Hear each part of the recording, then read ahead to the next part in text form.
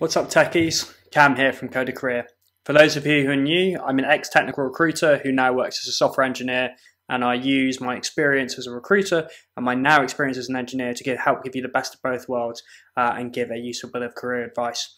So one of my biggest flaws, both professionally and personally, to be honest, is that I really dwell on my mistakes and I can be quite regretful. So whilst I'm trying to fix that, again, both in a professional and personal context, I figured it would be a good idea to at least exploit it for a video while I'm still very regretful about certain things. So I want to discuss the biggest mistakes that I actually made myself while learning to code. So these are specific to me. I would be happy to do a video down the line about general ones, but these are mistakes that I made, and hopefully if you're watching you can relate to this as well, no matter where you are on your journey, because we're always learning. Whether you literally wrote your first line last week or you're a senior developer now, if you're going to be a coder, you need to always be learning. So saying that, yes, you should always be learning. However, flaw number one is learning too much at once. So the path to becoming a commercial engineer is very complex and tough to navigate, which is obviously why I've created this channel. I felt like there was a niche that wasn't really being served there. And one of the main issues is there's a ton of different tools, resources, etc. that you can use. Primarily what I mean by that is you can use a lot of different languages, frameworks, tools to basically get the job done. And you know, they all have their advantages and disadvantages, but what I'm trying to say here is that you need to pick one. So in my situation, I ended up getting very confused because I tried to learn JavaScript and Python at the same time.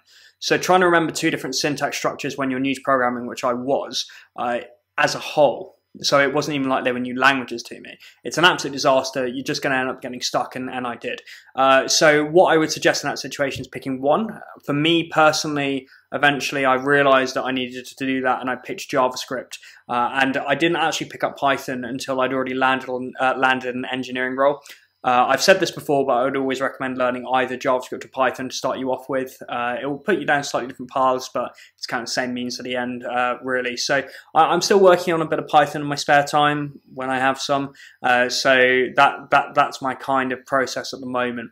But basically, to summarize, you need to pick one thing and get good at it. Especially if you want to do this thing professionally, you need to consider where your value add is going to be, and you don't want to be disrupting your learning by learning a load of different things.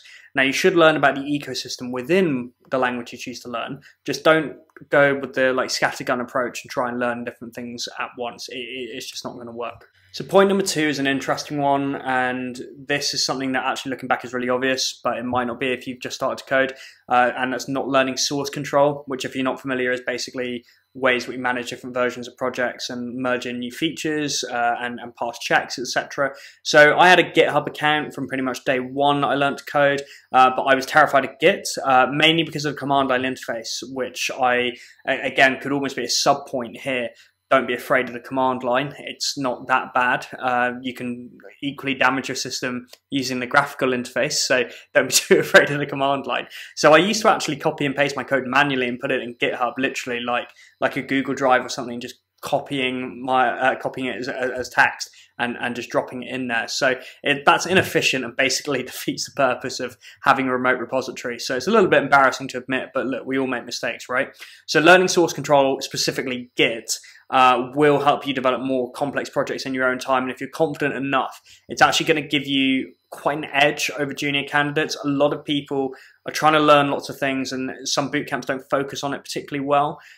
If you learn the more complex commands like git rebase, for instance, that can really give you an edge, because you'd be amazed how much you just need to be using Git inside out in a professional role, and it's just so helpful if you make a mistake for winding things back or merging new features. The more you can save a senior dev on your team's time when you join as a junior, the faster you'll progress as well, because they can teach you the more advanced features, and they don't have to stick around teaching you version control and that sort of thing. Small point here, small regret, is just that I didn't get up and running with a quality IDE. I was just using various different text editors. So if you're not familiar with an IDE, I believe it stands for Integrated Development Environment. I'm sure someone will correct me in the comments if anyone's watching.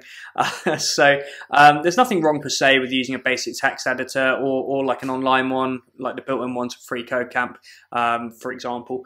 It's honestly just better to get up and running with like a industry standard one though. So I've always used VS Code since I started coding more seriously, and I wish I'd used it from day one, because actually it really, if you install the right things through Marketplace, it really helps you code using stuff like linters. So if you're not familiar, that cleans up your code, adds the correct indentation, makes it look right.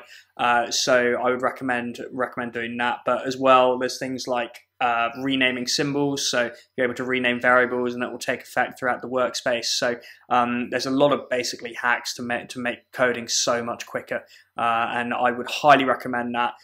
Totally free, open source, a really great product actually. So I've always been really impressed with VS Code. So if you're learning to code and you're just doing it on the online IDEs, like web-based ones, then try and get VS Code if you can, because it will really accelerate your learning.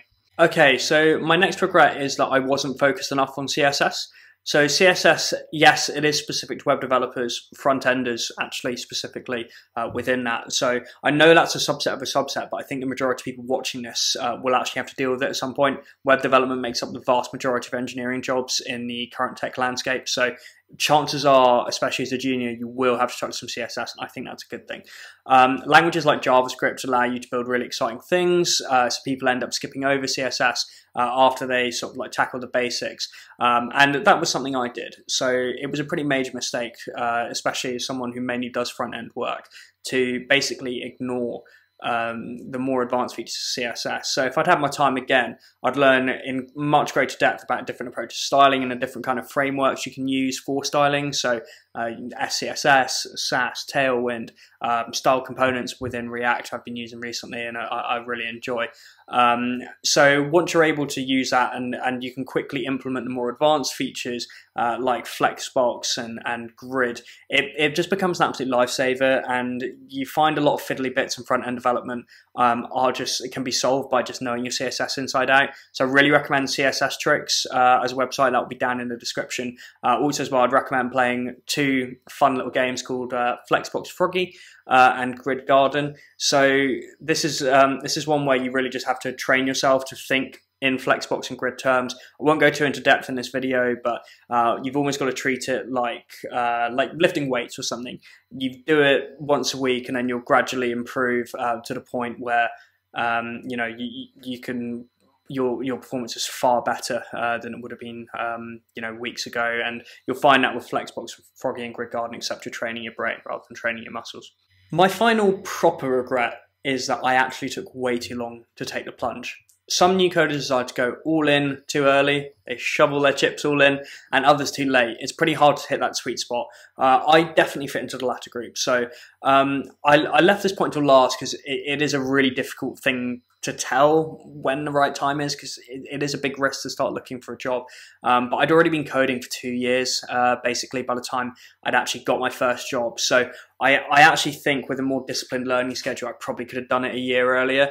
Had I also as well done that disciplined learning schedule and entirely focused my learning towards commercial viability instead of just messing about. It is fun to mess about, but if you're serious about making this career, you basically need to study up on what are the most commercial languages, frameworks and tools, and how can I use them. If you are delaying the start of your job search and you've already built out a number of projects, say 4 or 5 fully fledged web applications, ask yourself why you haven't started your job search. The worst people can say is no.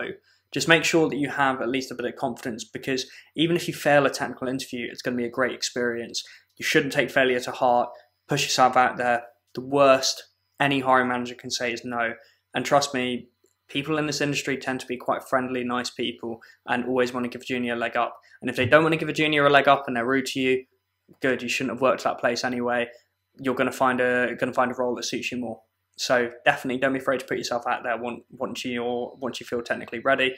And being technically ready can happen much sooner than you think. And a bonus point, if you are learning some cloud services, if you set up auto-scaling instances on AWS, make sure that you know the proper process for shutting them down before you go away on a 5-day holiday. Don't check your AWS account, don't have any access to a computer.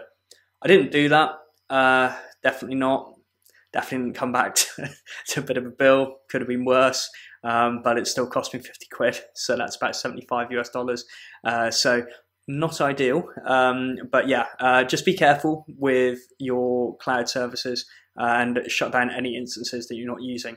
Like, I know this doesn't really fit in the theme of the video, but don't make my mistake. Congratulations, you've made it to the end of the video, so thanks so much for watching, listening to what I have to say. Let me know if you want to hear about anything in particular in the future. I have a few ideas. I'm a little bit less pressed for time now. As you can maybe see from my background, I've moved house, I've moved back, moved to Scotland, so I'm very happy up here. So I've got a bit more free time now that I'm not like totally living in boxes or planning a move 450 miles north of where I was living. I'm going to try and make a video at least once a month, hopefully more. I can't promise anything though.